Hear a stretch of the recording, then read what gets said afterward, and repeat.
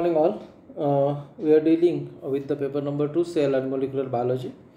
In the last few lectures we have discussed about cell biology, and in that we have studied all the components or organelles related with the cell. So earlier we have started with the prokaryotic and eukaryotic cell, then we have discussed the cytoplasmic matrix, then cell wall, plasma membrane, and the other organelles like ribosomes, mitochondria, chloroplasts, which are present in the cytoplasm.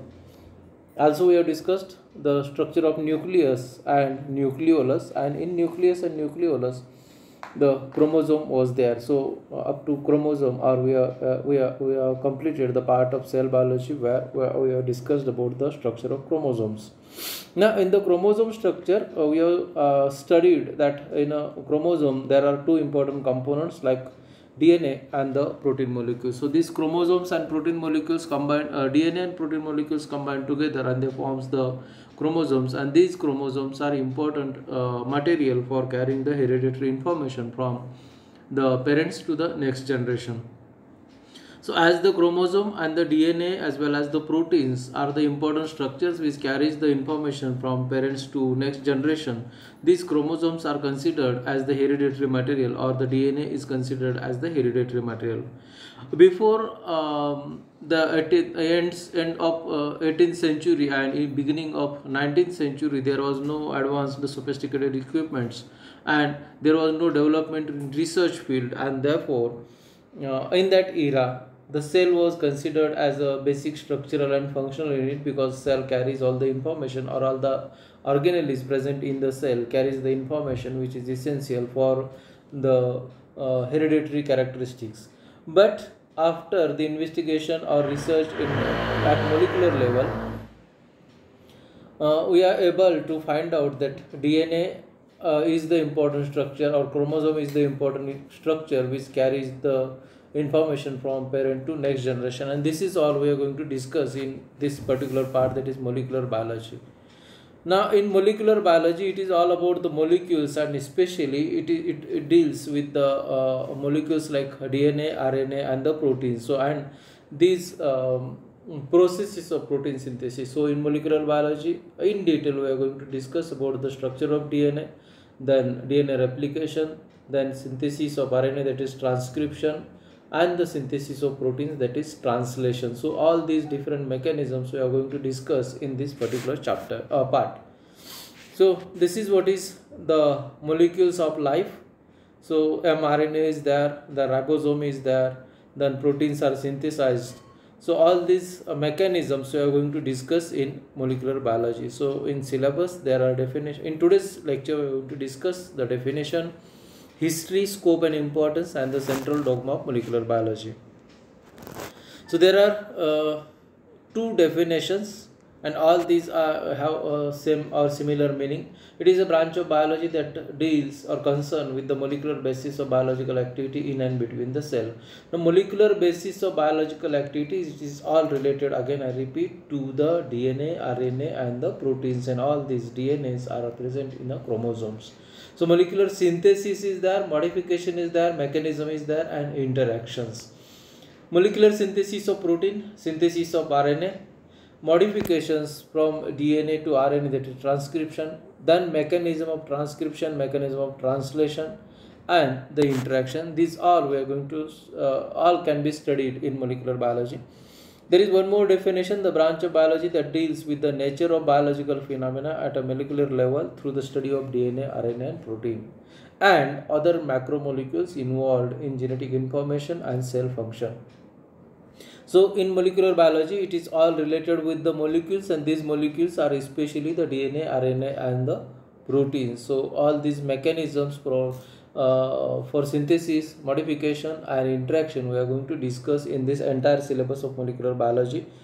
In today's lecture we are just going to introduce the concept of molecular biology, and this concept was discussed earlier. I just mentioned that in the late 80s and beginning of 19th century was the era for molecular biology, and this era started with the discovery or work of Gregor Mendel. It was in 1850s, where they propose the law of inheritance. After that, Frederick Mischer in 1868, they isolated nuclein from pus cell. So pus cell, they studied the pus cell, and from that pus cell they are able to isolate the nuclein. And that nuclein is nothing but the combination or mixture of protein and nucleic acids. And this was the beginning of study of DNA or chromosomes. So nuclein, they are able to isolate the nuclein, and from that nuclein we are separated out the proteins and the nucleic acid, and these nucleic acids are nothing but the ribonucleic acids, that is RNA, and deoxyribonucleic acids, that is DNA. Then this work was continued by Frederick Griffith, and they proposed the experiments of transformation. Now there is one mechanism proposed by Frederick Griffith in 1928, and that mechanism was experiment of transformation, where they propose that something is present in a cell or in a nucleus or in a nuclein, and that material which is present in a nuclein or nucleus carries the information or transform the information from parent to next generation. So this was the experiment of Griffith, and this was the foundation for discovery of DNA. The work of Griffith was further expanded or extended by Avery, MacLeod and McCarthy. There is one spelling mistake. It is MacLeod like that.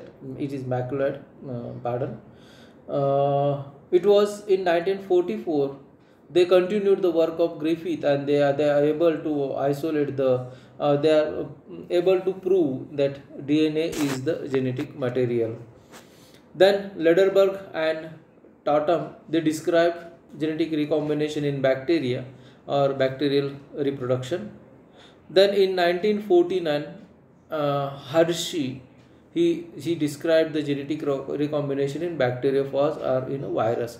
Now all these experiments are related with the either bacteria or viruses, and they use the bacteria and viruses in the beginning to prove that genetic material may be the DNA, because it carries the information from one generation to other generation or the further generation. So keep focus on these things. In 1928 the work of Griffith, then 1944 Avery, MacLeod and McCarthy, then 1946 Lederberg and Totten, in 1949 Hershey. Then further the work was further extended by Chargaffs. So this is one more important investigation by Edwin Chargaffs in 1948 and 50, and they propose the important rules for the combination of adenine, guanine, cytosine and thymine. These four are nitrogenous bases: adenine, guanine, cytosine and thymine. These are the four nitrogenous bases are present in the DNA structure, and these as per the Chargaffs rule, there is some criteria or some basis for their distribution or their contribution or their composition in the structure of DNA. What they propose: adenine is equal to thymine. So whenever the DNA we are able to isolate the DNA, in that DNA adenine is equal to thymine and guanine is equal to cytosine. Whereas the complex of adenine and guanine, or if we add the adenine and guanine, it is always equal to thymine and cytosine. And adenine and thymine are not equal to guanine and cytosine. So this was the rules proposed by Chargaff, and these rules are known as Chargaff's rule.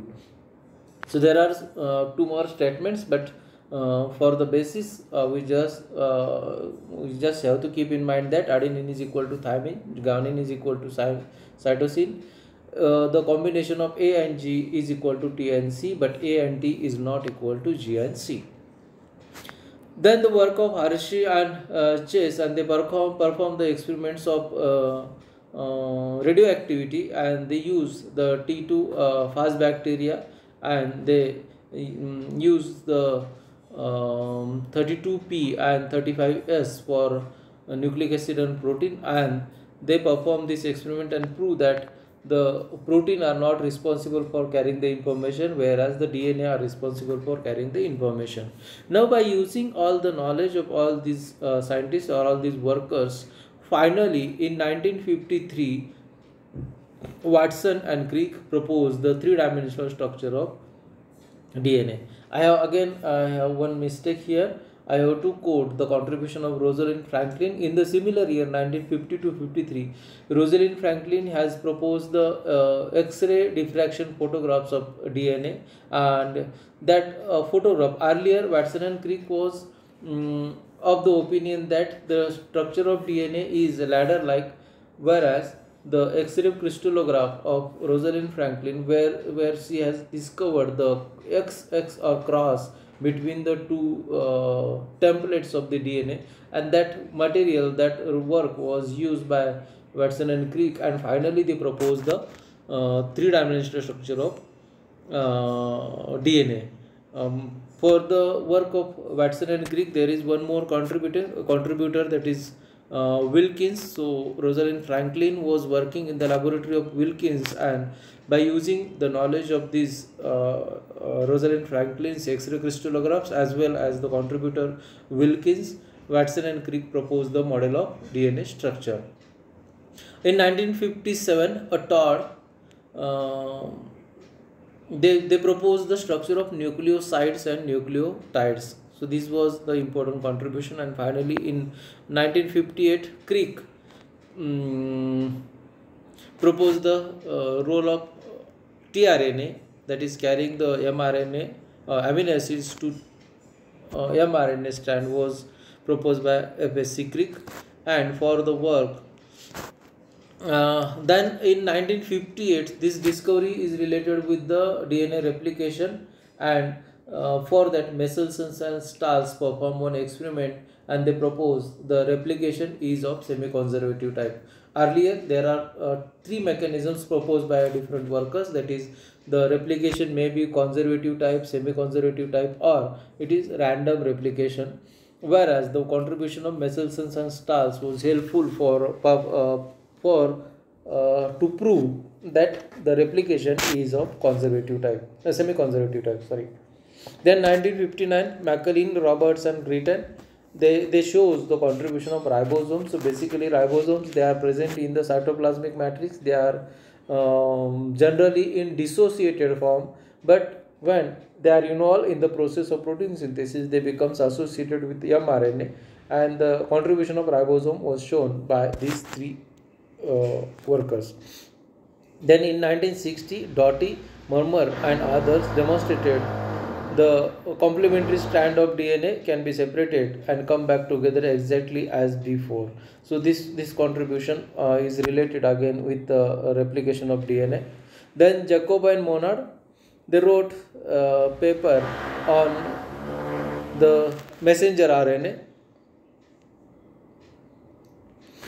For the contribution of Watson and Crick as well as for the work of Jacob and Monod, they received the Nobel Prize. Jacob and Monod received the Nobel Prize for operand concept, whereas Watson and Crick received the Nobel Prize along with Wilkins for the structure of DNA. Then in 1961, Nirenberg and Mathai, Nirenberg and Khurana, they propose a mechanism for termination of transcription and termination of translation, and for that they identified the poly U residue. So generally in a DNA strand or RNA strand, it is on RNA strand, there are different nitrogenous bases, that is adenine, guanine, uracil, and cytosine, and this poly U residue, it is related with the continuous long run of E residue, and it is related with the phenylalanine, and that continuous E residue terminates the process of translation. Then the work of Khurana, they identified the repeated basis of genetic codes. Then Okazaki fragment, this is one more interesting thing. Okazaki fragments, these are related with or associated with the replication process. So from the DNA strand, two DNA strands with the by the semi-conservative method, two DNA strands are synthesized. Now when the two DNA strands are synthesized during the replication process, we can find in an image that on one side the arrow is continuous and on the other side the arrow is discontinuous, or it has some breaks. So on one end, that is from 3' to 5' end, 3 to 5 prime end, the strand or the complementary strand is continuous, and on the other side it is discontinuous, and these discontinuous small segments of the DNA, newly synthesized DNA, are this they are called as Okazaki fragments, and this concept was described by Okazaki et al.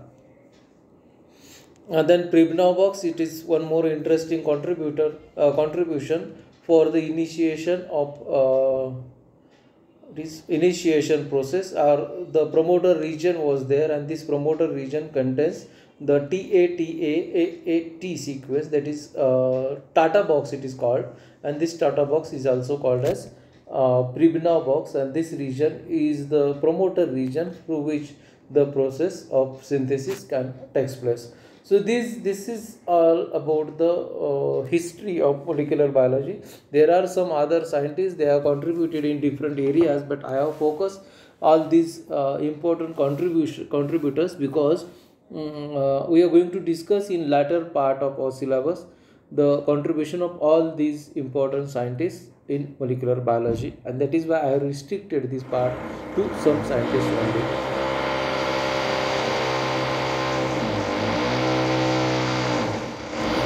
Then scope and importance of